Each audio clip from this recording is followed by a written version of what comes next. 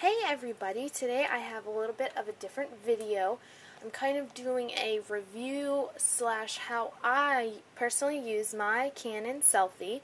This is model CP900 of the Selphy. There's also a CP800 I believe. It's made by Canon.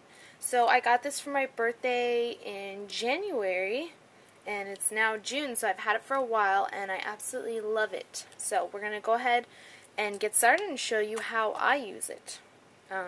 I just use it with my phone, which is why I'm saying how I use it, because you can use it with your computer with an SD card, but I only have ever used it from my iPhone. I know that some people, you guys are going to ask where I got this case.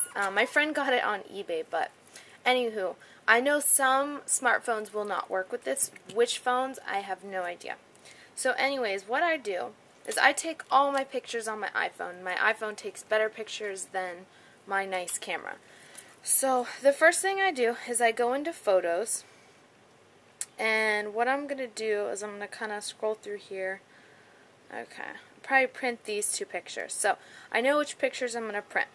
So what I had to do was go on in the App Store and download this two different apps. The first one is Collage, and it looks like this. I don't know if it's focusing, but this one's called Collage. And then you also need the Canon iEPP app.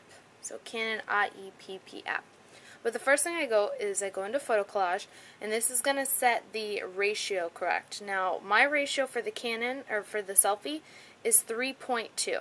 So I always print 2 photos on one piece of paper, and that adds up to, I think it's like 32 cents per piece of paper if you buy the bigger pack, which is what I do, and so it comes to about 14 cents a photo, which I think is wonderful because I use the heck out of this thing. So the first picture I picked is a photo of Molly and I, and you can kind of move it around on here. Some of the photo, you can't fit all of it because the ratio is pretty small, but pretty much fits all my photos normally. And then, oh, did I pass it? And then I'll print this picture.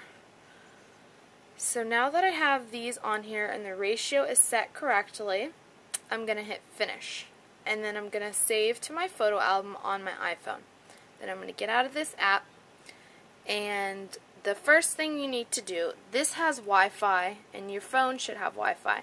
So what I have to do, which this was the hardest part about learning how to use this printer. Once you get this figured out, it's smooth sailing, I promise.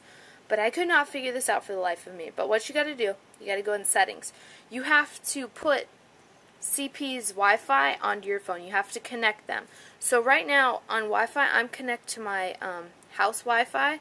So what I need to do is I need to click Wi-Fi, and by the way, this is an iPhone 4S, and on here it says CP900. That's the Wi-Fi that I need to connect to. So I'm going to connect to CP900, and I'm connected because it has a check mark. So now these phones and the printer are connected. So next step, and by the way, I keep my phone right next to it when printing because you can't really go far away if you want it to work.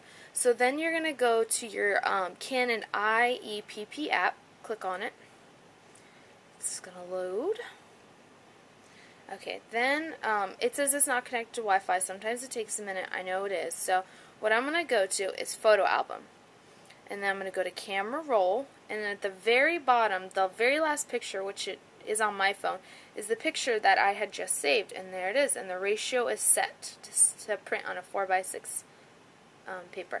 So now it says that I have my one photo. You can do a bunch of at a time. I'll usually do like 5 or 6, which is really 12 photos because I do 2 on each page. And it now says that we're connected. See where it says printer Canon CP900, and what I need to do is put in the paper. I usually keep this, but this is the paper holder.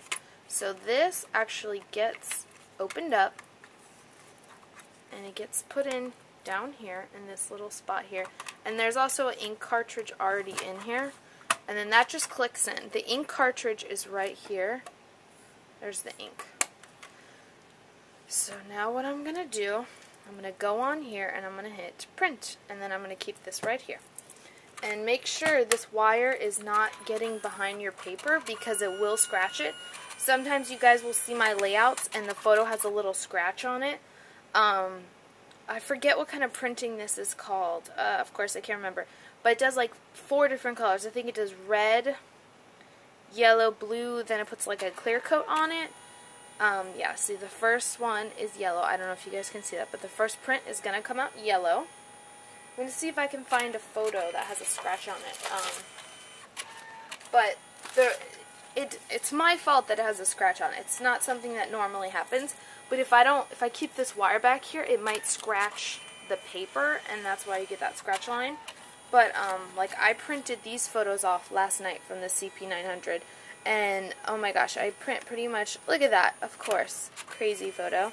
I pretty much print all my photos on here, and they turn out awesome. So, let me go grab a layout with a scratch on it.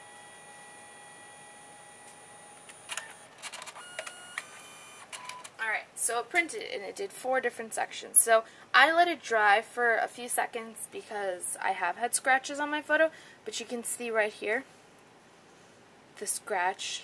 So, I mean, you just got to be cautious of that. Anything other than that, I don't think I've ever had a problem. I've actually dropped this, and it still works, which is amazing. And my mom said she got this at Best Buy for me for, I think, $79 or $70, something like that, on sale.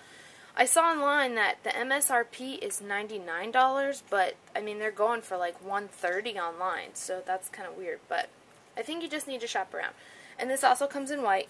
I got the black one, which is fine with me, but I absolutely love this. I bring it to crops with me. It's extremely portable because this does come out, and then there's the pictures. And then on the ends here, you just pretty much bend this, and then that's how that goes. And you can only use the special paper. You can't go buy any kind of photo paper and use it in there, because it is a special kind of printing.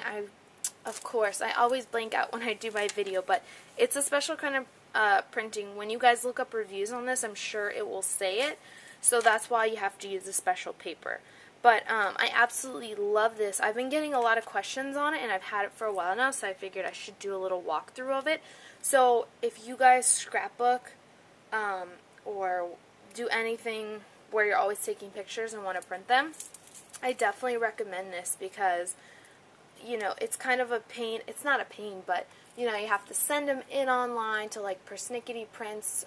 These are all Instagram photos, pretty much. Not all of them. Like, actually, I didn't post these on Instagram, but, like, all these, pretty much all these were Instagram photos. Like, all these 4 right here were all Instagram photos, and this is how I print mine. And I want to say these are, like, 2.5 by 3.5, about.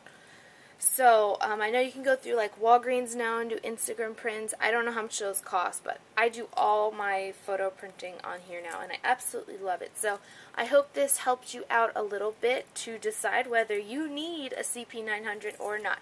So, have a great day, guys. Bye!